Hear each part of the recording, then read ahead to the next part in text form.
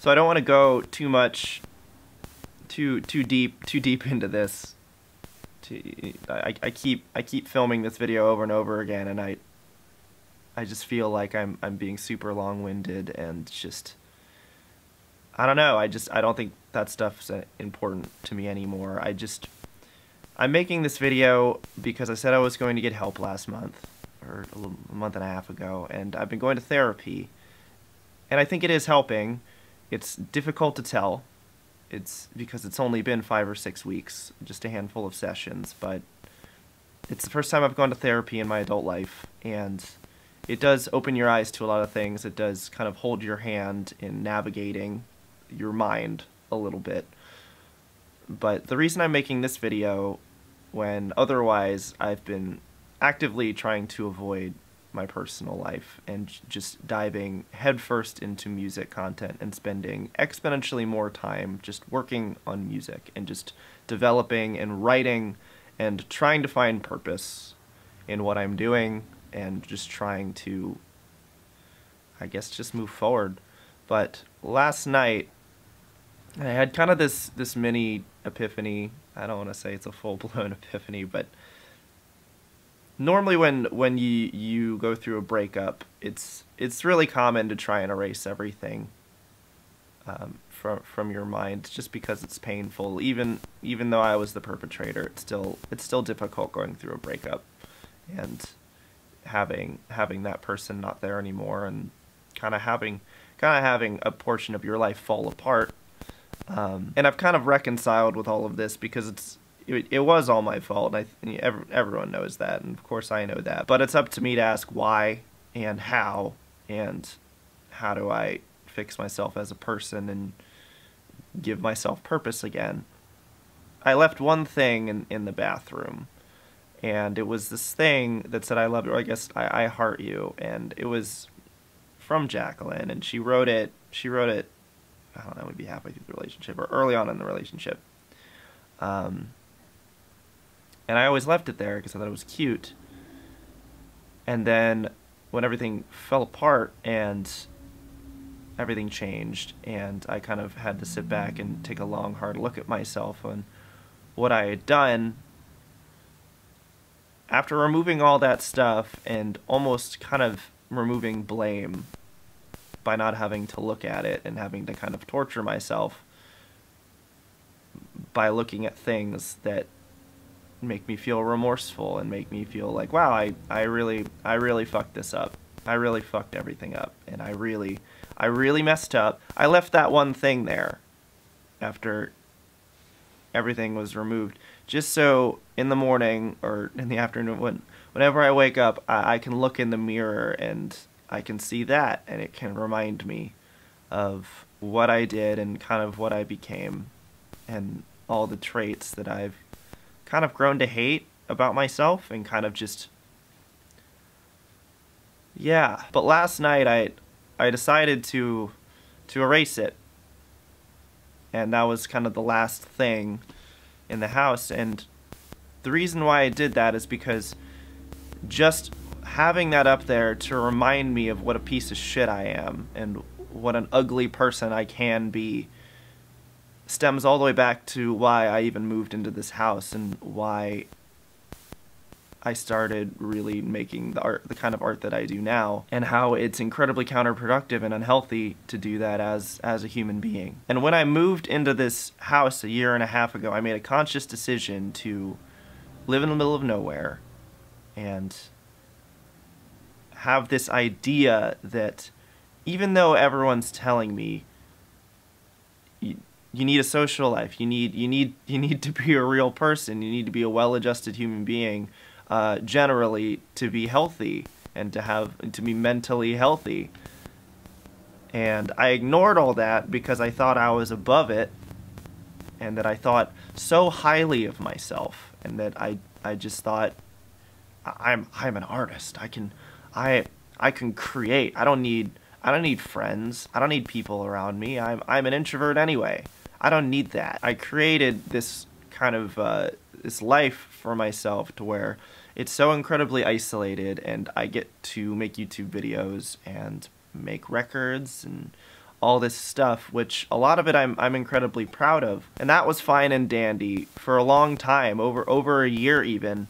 But when everything comes crashing down and you have to answer for all the ugly things you've cultivated inside yourself, just all the actions that you've done, and all the people that you've hurt, and you have to stand up to all of that and kind of take a good hard look at yourself, and it's not pretty, and make a conscious decision whether I want to change or I want to eliminate all this stuff that I've built up over the past few years. And I've realized that I've constructed my whole life around this whole isolation thing and this whole damaged artist thing, which is just, it's kind of bullshit. The whole thing, it's incredibly counterproductive.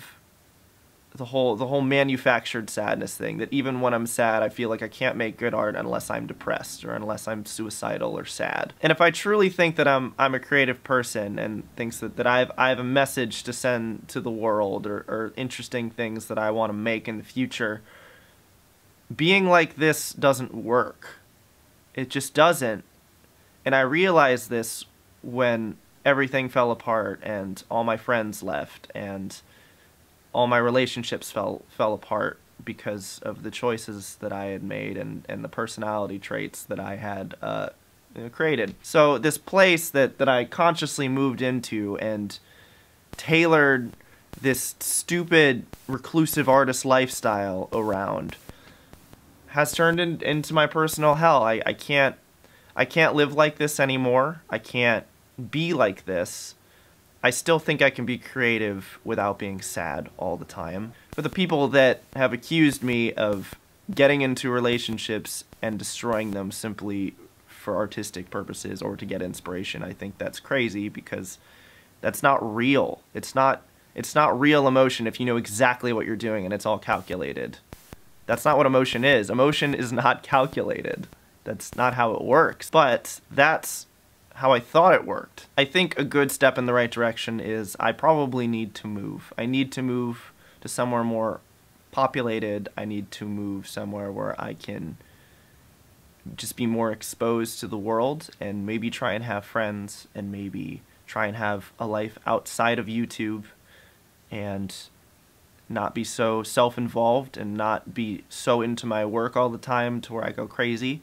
It's not healthy. And I don't know, I just feel like I'm wasting my life a little bit on all of this. Like, I can spend the next couple years just waking up every day and making YouTube videos and trying to progress.